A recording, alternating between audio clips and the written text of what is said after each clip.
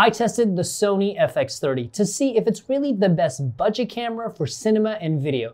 Because when it comes to video, you need very specific features that you don't really see in regular cameras. And having a good video camera is more than just 4K resolution and frame rates. So even if a camera looks really good on paper, it still might not be right for video. Plus, with newer cameras coming out this year, could the FX30 be outdated pretty soon? So the first thing people always look at when it comes to their video camera is the sensor. But often sensor resolution is the least important thing for video. You also have to think about how the camera processes the sensor data into actual video, and not all sensors are made the same. You also have to look at the size of your sensor and the pixel design, because you could have two sensors with the same resolution and the same size, but depending on the pixel design, you can get very different results. By the way, I'll leave links in the description down below for the best pricing on the FX30 and the other cameras we compare it to. So the FX30 has a 26 megapixel APS-C size sensor, which is pretty close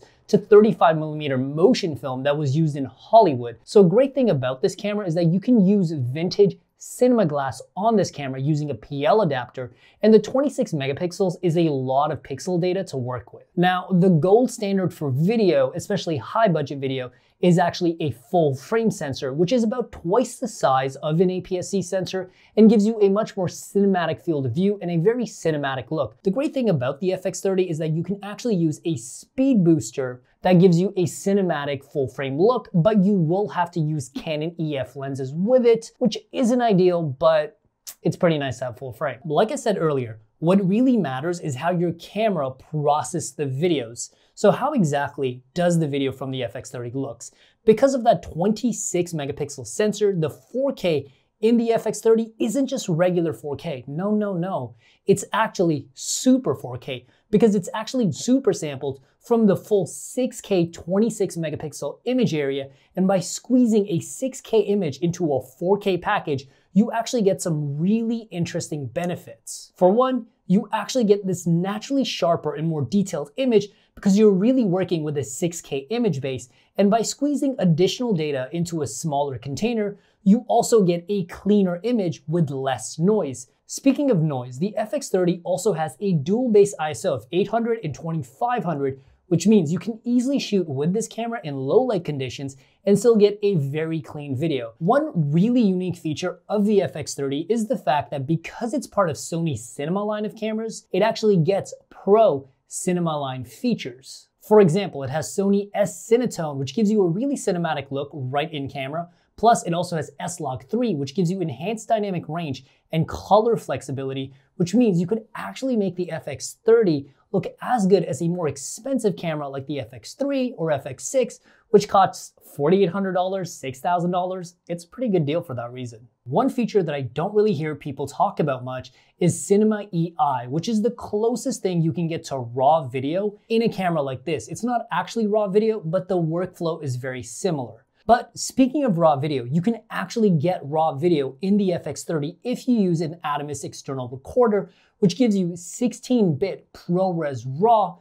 Again, you do need an external recorder, and there's a few caveats around that I'll talk about later, but it's a pretty cool feature to have. And as a bonus, you also get Sony's spectacular God-level autofocus. It has spectacular intelligent face detection and subject detection built right in. Plus, it also has really good IBIS built right into the sensor, so you get really smooth handheld video. So, like I said earlier, sensor resolution is often the least important thing. It's really about how your sensor is built.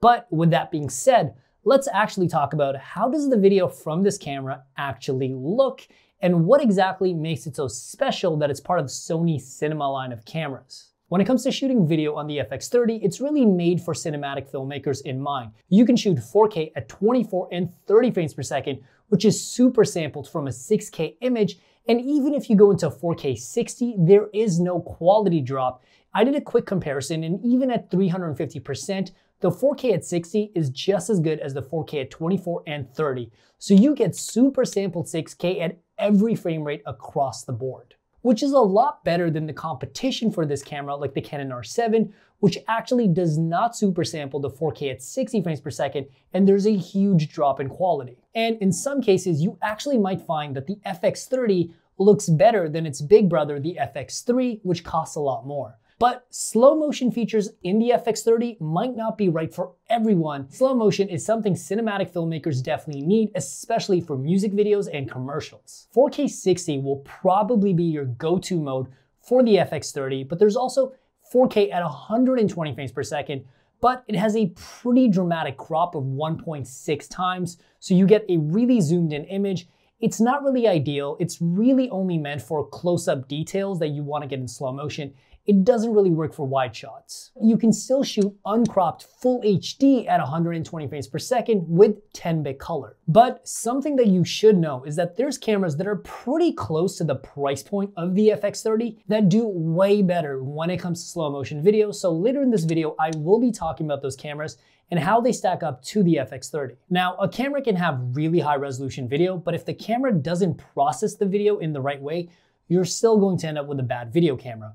But the coolest thing about the FX30 is that while you still have the same colors and dynamic range from Sony's cinema line of cameras, you also get the same data rates and recording codecs because the FX30 has the ability to record XAVC HS and XAVC standard, which is the Sony video codec, which allows you to shoot anywhere from 200 megabits per second up to 600 megabits per second. This has the same internal codecs as a pro camera. And that, at this price point, is truly impressive. Like I said earlier, the FX30 also has the ability to record raw video using an external recorder.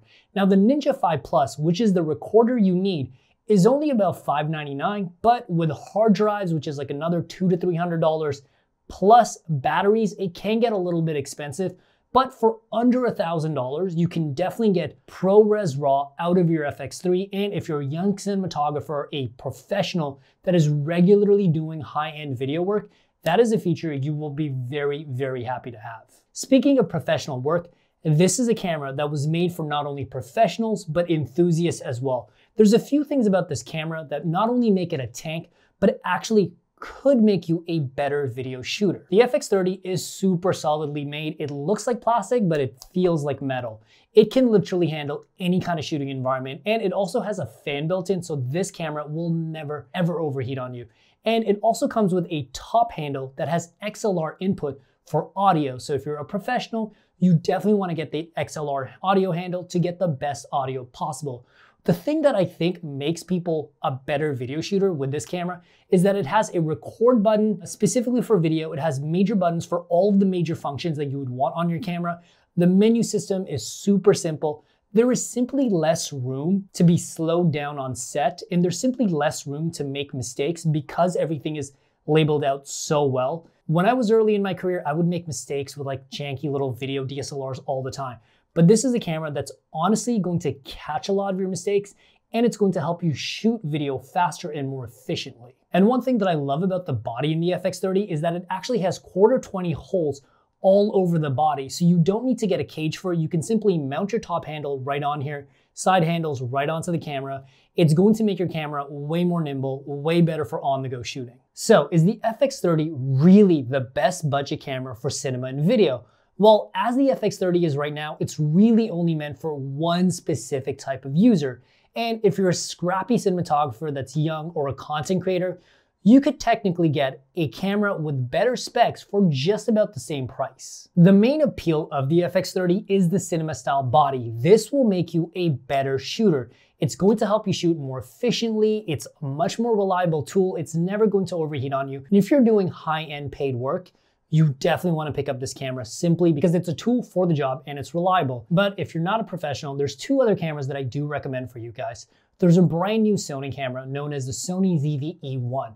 Now this camera actually has the same specs as the $5,000 Sony FX3.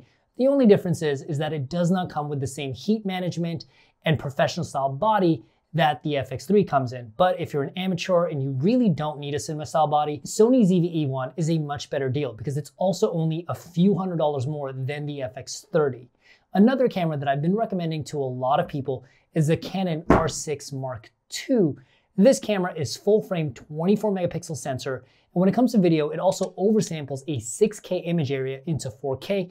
Again, the one downside is that it does not have a cinema-style body. The big highlight for both the Sony ZV-E1 and the Canon R6 Mark II is that they both have a full-frame sensor, and the Sony ZV-E1 should get a frame rate update in June that allows it to shoot 4K at 120 frames per second, which is way better for slow motion.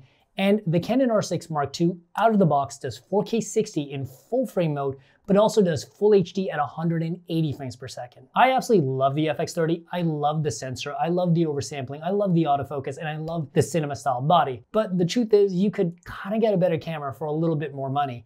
And if you do want a cinema style body because you're a professional, I do highly recommend picking up the FX30. And as always, I'm gonna leave links down below for the FX30 and the other cameras we talked about today. I will see you guys in the next video. Peace.